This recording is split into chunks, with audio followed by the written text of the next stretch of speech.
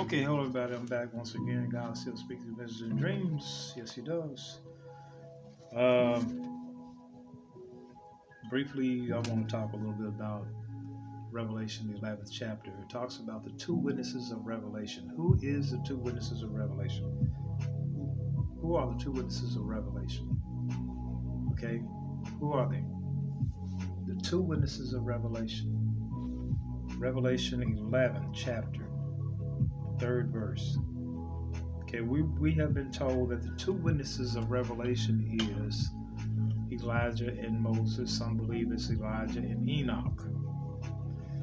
Now, after reading Enoch's writing, I've come to believe it's Enoch because Enoch said that he was one of the witnesses of Revelation. Okay, that's what he recorded. But now, I can't find anything in Scripture that says that Enoch and Elijah or Elijah and Moses will be the two witnesses of Revelation. I can't find anything in Scripture on that. Now, I'm not saying that they're not. I'm just saying I haven't found anything. And most people that teach this hasn't found anything either. They just by the acts of these two witnesses, by their powerful demonstrations, they assume that just going by their powerful demonstrations, the demonstration of powers, we assume that these two people are Moses and Elijah. But it doesn't say that exactly. Okay.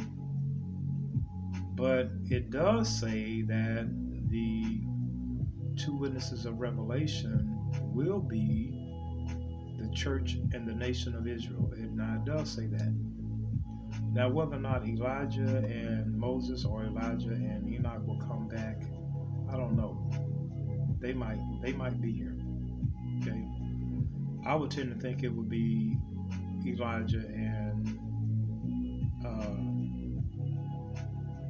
Enoch, because Elijah and Enoch have never died.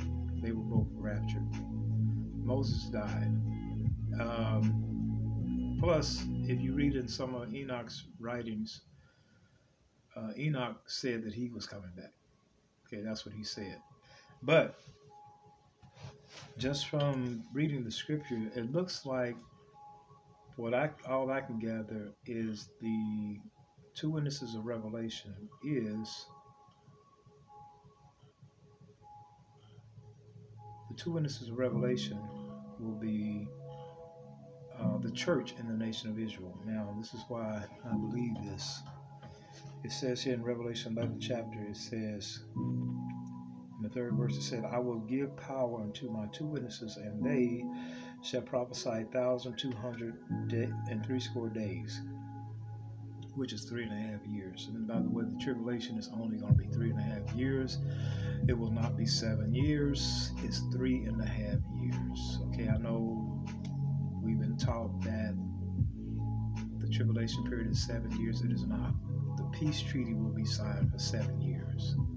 Okay, according to the book of Daniel, the peace treaty will be signed for 7 years, but he's going to break that covenant, that peace treaty, after 3.5 years. And that's when the abomination of desolation starts, after 3.5 years. And according to Matthew 25th chapter, then we will, after the abomination of desolation, then the tribulation, the great tribulation will start. That's what it says. Okay? Now, I believe the two witnesses of Revelation is the church and the nation of Israel. Okay, and the fourth verse it says, these are the two olive trees and the two candlesticks standing before the God of the earth. Okay, it tells you right here who the two witnesses of Revelation is. Okay, it tells you. It says they are the candlesticks, and they are the candlesticks and the olive branches standing before the God of the earth. Who in the earth are better witnesses for God than the church and the nation of Israel? Okay.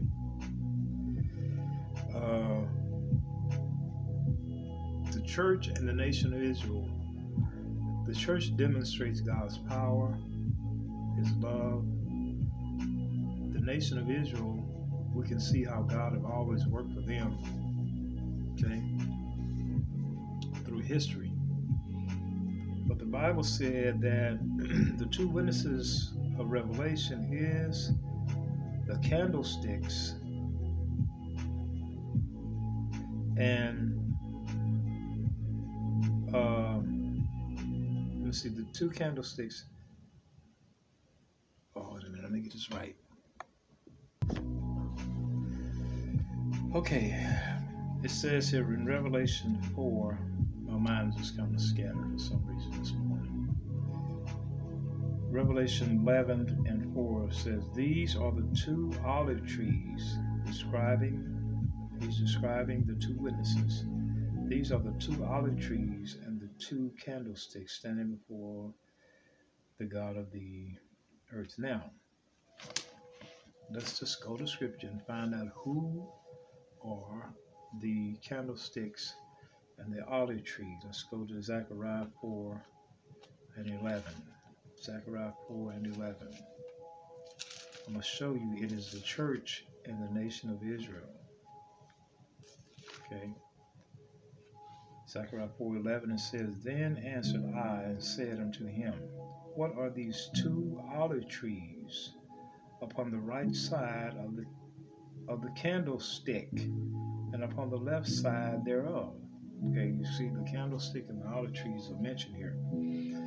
And I answered him, saying, and said unto him, what be these two olive branches, which through the two golden pipes empty the golden oil out of themselves? And he answered me and said, knowest thou not what these be? And I said, no, my Lord. Then he said, these are the two anointed ones. Now, again, I'm not saying Elijah and Moses will not return, or Elijah and Enoch will not return. They may. Okay, they may. I'm not saying they won't. But I am saying that the Bible is pretty clear about the church and the nation of Israel being the two witnesses of Revelation. Then said he, these are the two anointed ones which stand before the Lord of the whole earth. That's what it just said in Revelation. Okay? The two olive branches and the two golden pipes. Now, let's find out who the two olive branches are and the two lampstands are. Okay? Let's go to Romans 11:17. Romans 11:17. Romans 11:17. It says here, it's talking about, okay, what it's talking about here, Romans 11:17, is that it's used symbolically, it's talking about an olive tree.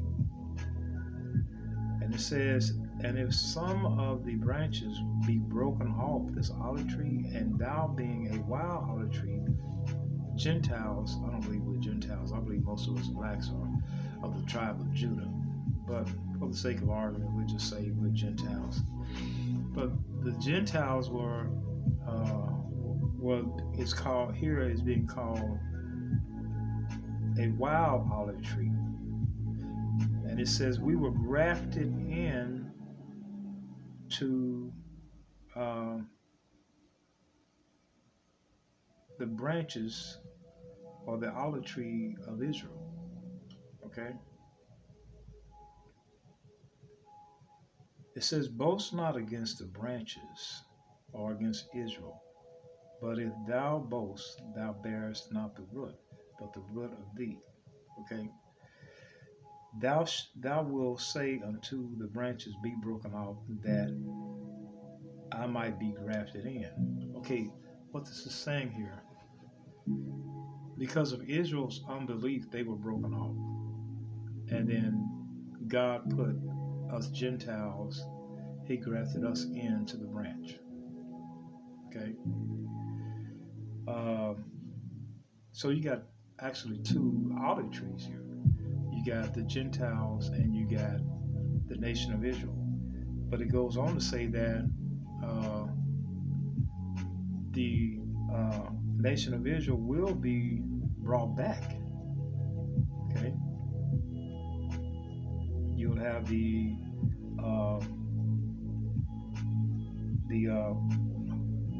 what you call that? Domestic olive branch, I guess you would call it domestic. And then you will have the wild olive branch, okay, growing together. You have the Jew and the Gentile. Okay, you can find this in Romans 11 chapter. Clearly describes the church and the nation of Israel as olive branches. Okay, and then you go to Revelation, I think 1 and 12. It talks about the candlesticks or the golden lampstands. The church here is called the candlestick and the lampstand. Okay. It says, and I turned to see the voice that spoke with me, and being turned, I saw 7 golden candlesticks. And in the midst of the 7 candlesticks, one like unto the Son of Man, clothed with a garment down to his foot, and girded about the paps with a golden girdle. Okay. Well, right here you see the thank you, Jesus. And here in the Revelation 1 and the 20th verse, it says, the mystery of the 7 stars which thou sawest in my right hand, and the 7 golden candlesticks. The 7 stars are the angels of the 7 churches, and the 7 candlesticks which thou sawest are the 7 churches. Okay, so it's pretty clear that it's saying that the 2 witnesses of Revelation is the church and the nation of Israel. Okay? It's the church and the nation of Israel. The candlesticks are described as the nation of Israel and the church. The olive branches are described as the church, as the nation of Israel and the church. Okay? I know this is not a lot. It's not a lot to chew on, but that's just what it says. Okay? God is going to give this authority. I don't know if you read the power and authority these 2 witnesses will have, but this power and authority he's going to give to the church and the nation of Israel. Okay, I've had many dreams about this. I've seen churches, I've seen people, Christians, with the power that was in their words, able to speak things into existence instantly. Okay, and they're able to speak and punish people with their words. And so this is what's going to be going on in the tribulation period, but it's only going to be for about 3.5 years. Okay,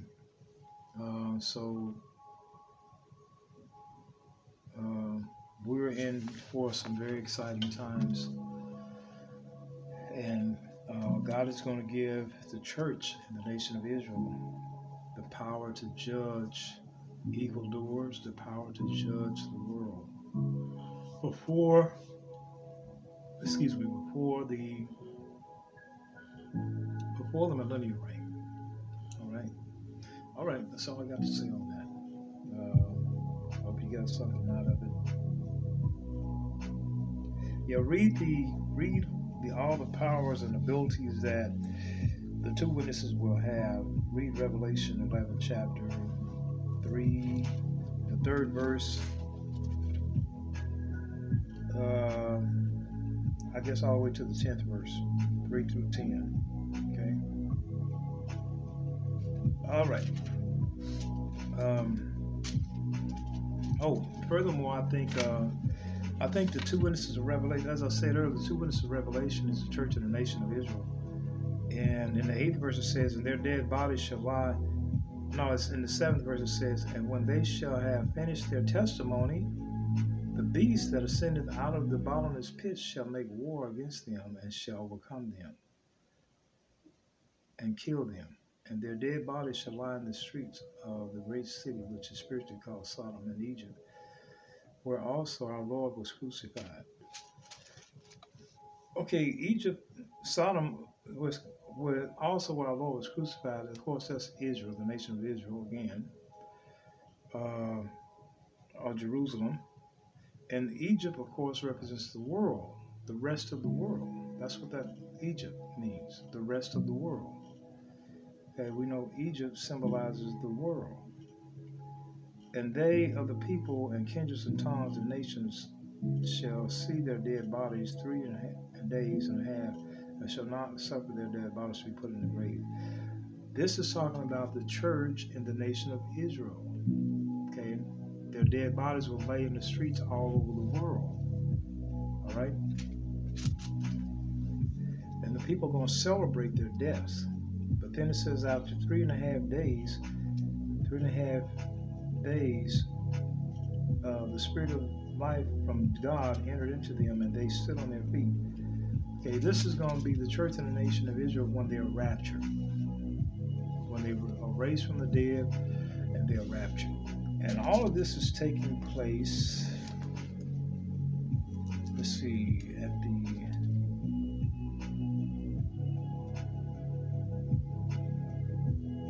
in the 11th verse. Okay. Oh, sorry, I'm sleepy. But this is the church and the nation of Israel being raptured. All right. So you can't say you don't know when the rapture is going to take place, because it's telling you right here, 3.5 days after their assassination or after they're killed. All right. Thanks for listening. God still speak through visions and dreams.